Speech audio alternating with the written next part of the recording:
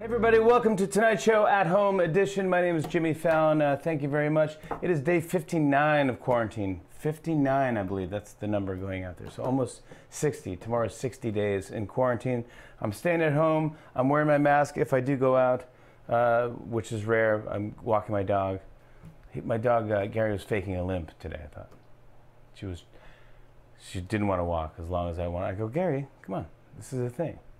She started like limping. I go, all right, no problem.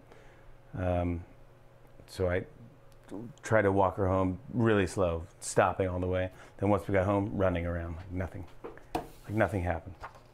Let's get some jokes here. Guys, if things aren't crazy enough, this weekend it snowed in New York City. We've been quarantined for so long, most New Yorkers woke up and were like, holy crap, I slept through the summer. Yeah, what season is it? Listen, I just saw that across the country, as states lifted restrictions, several mini golf courses have reopened. But this is a little different. You know, at the end when you have to get the ball in the clown's mouth, the clown's now wearing a mask. Very difficult. Very difficult. Meanwhile, Vladimir Putin announced that restrictions in Russia will be lifted tomorrow. That's right. Putin said now that people can go back to enjoying all of the old restrictions. Some entertainment news. I saw that there's a television series based on the National Treasure movies coming to Disney Plus. And this is strange. The Nicolas Cage role will be played by Joe Exotic. Check this out. 7-Eleven has teamed up with Nike to create a pair of 7-Eleven sneakers. Take a look.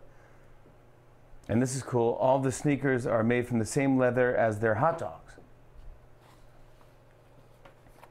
They wait for it to rotate. Probably a good 100, 120 rotations. Then they make the sneakers. Listen to this. A rare type of sea slug called the blue dragon has been washing up on a seashore in Texas. Is it me, or does blue dragon sound like knockoff male enhancement pills that you get at a 7-Eleven? Right next to the sneakers.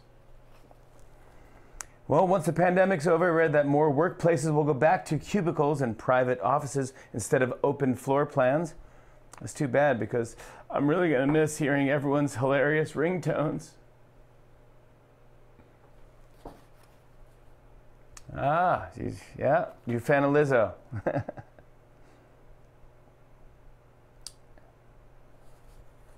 Oh, you're a fan of Lizzo too. Your ringtone's Lizzo. I get it. I heard that a lot of grocery stores are now limiting the amount of meat you can buy.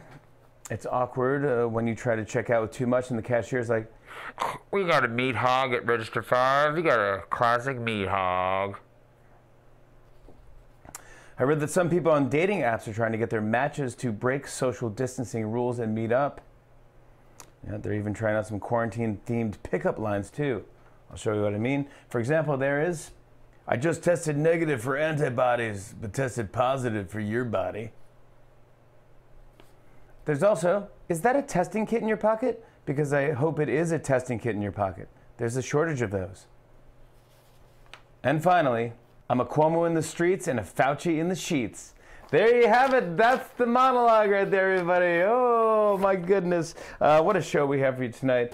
Multi-talented guy. We're so happy to have him on the show. Seth MacFarlane is here. This is his charity, peacocktv.com/forgood. He's doing this at-home variety series starting tonight at 7 p.m. on Peacock. Check out what he's doing. It's all for great causes. So we love having Seth MacFarlane on the show. Also on the show, founder of the Momofuku restaurant group, and he has a show. He's the host called Ugly Delicious. My man David Chang is on the show tonight, and here's his charity that he's working with tonight to raise some money for the restaurant workers out there.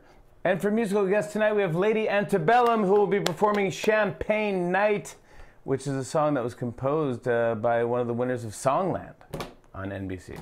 You know, during these times in quarantine, I'm looking for anything that can inspire me, whether it be from my wife or something my kids say or something I hear a bird chirp, or things I've seen on Instagram. It's time for hashtag blessed, hashtag inspired. And now, hashtag blessed, hashtag inspired. Guys, we've been holed up in this quarantine for a while now. So we're looking for any inspirational thoughts or quotes or visions, and I know where to find them. Instagram. It's time for hashtag blessed, hashtag inspired. Our first inspirational quote is, "Your opinion of me doesn't define who I am, but if my pic of my homemade sourdough doesn't get any likes, do I even exist?"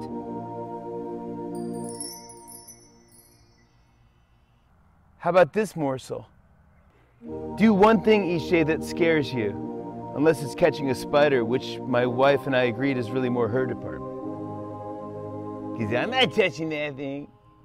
Ew.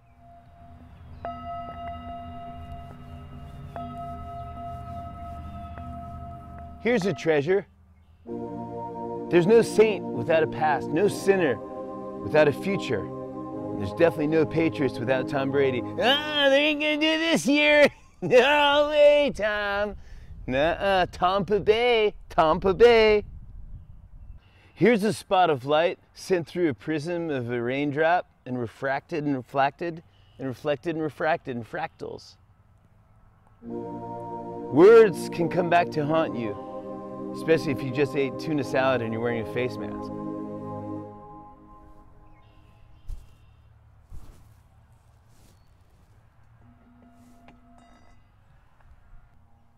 Here's a bonus chunk of granola. Be a voice, not an echo, unless you're trying to really annoy someone. Annoy someone, annoy someone.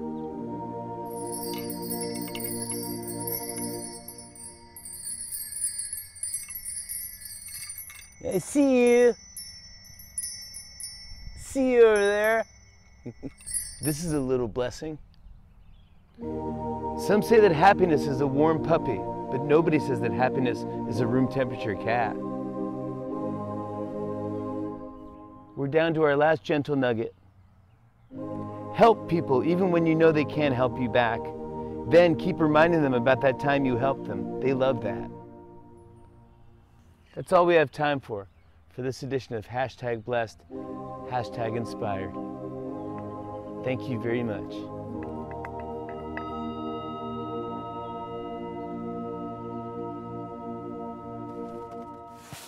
Oh, that guy has it all figured out. That guy's found peace. Hey, you know, I wanted to check on some friends because I miss my friends. I miss my crew over at NBC. I miss the Roots. So I got a chance to check in with Tariq from the Roots today, and he just seemed a little bothered, just a little irked. Check it out.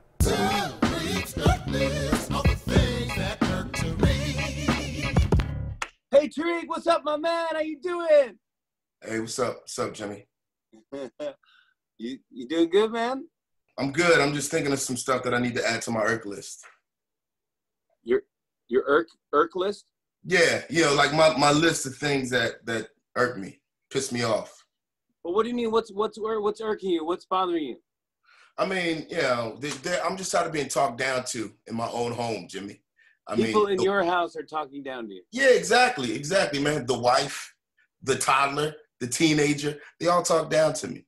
I mean, granted, they're all taller than me. You know, that's cool. I'll give you that. You're not that short, though. I mean, I'm not that short, but you know, just a little bit. You know, I just want to be built up a little bit, man. You know? What are they doing to you then? They're too petty, man. It's like they take all my favorite things and they store them just a little bit beyond my reach.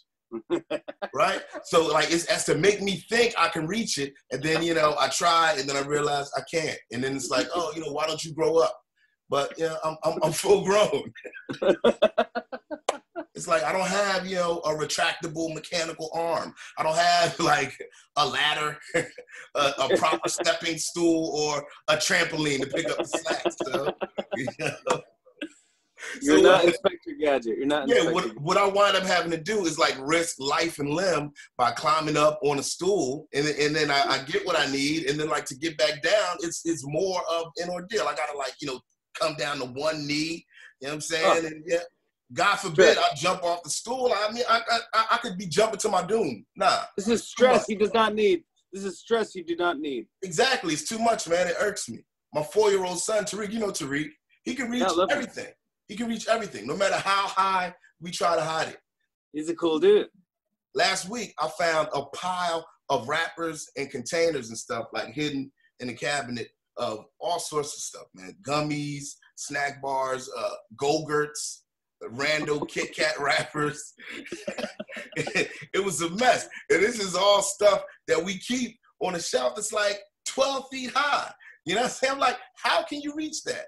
Yeah, man. If you're that smart and that self-sufficient, you should be able to wipe your own butt, right? I mean, you should be.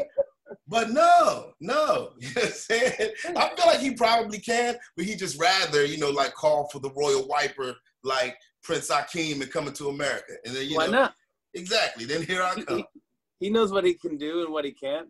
Yeah, it irks me, man. It irks me. You know what else irks me? What? Talkative toothbrushers. Talkative toothbrushers. Yeah, it's like my wife, man. I feel like if it's something pressing you that much that you have to tell me right now, don't wait until you're brushing your teeth. The electric toothbrush is going, the water's going and stuff, you know what I mean? And then like, I don't understand. It's like you're speaking a Morse code. I don't understand that. That is insane. And then, she spits out the toothpaste and it's like, what time did you leave us last night? And I'm like, what do you mean? What time did I leave you? Like, I'm still I didn't abandon my family. Like, I awakened and I left the room. I started my day. Like, what time did I leave you? And then, when I leave the room, actually, she's never like bothered. She's never worried about what time anything happens unless it's my time. Like when it's her time, she's allergic to time. But if it's me, it's like, what time did you wake up? What time did you leave? What time is the show today? What time did you guys get done? Like, what time? But if we have to be somewhere, say at 5:30, we're leaving the house at 5:45. You know what I'm saying? Exactly. And it's like, come on, man. Like, she's allergic to time. Otherwise, I don't know, man. It's crazy. It's crazy. I mean, like me, I'm never late for anything. I'm always on time. I mean, you know that, right? I'm always on time. I pride myself in being, early even, right? Sometimes you've been late for work. When I'm late for work, Jimmy, that's on purpose. Tariq, it is great catching up with you, my man. Try to stay less irked, okay, my friend? I'll try. I don't know. On and on and on. I said, and it's on and on and on.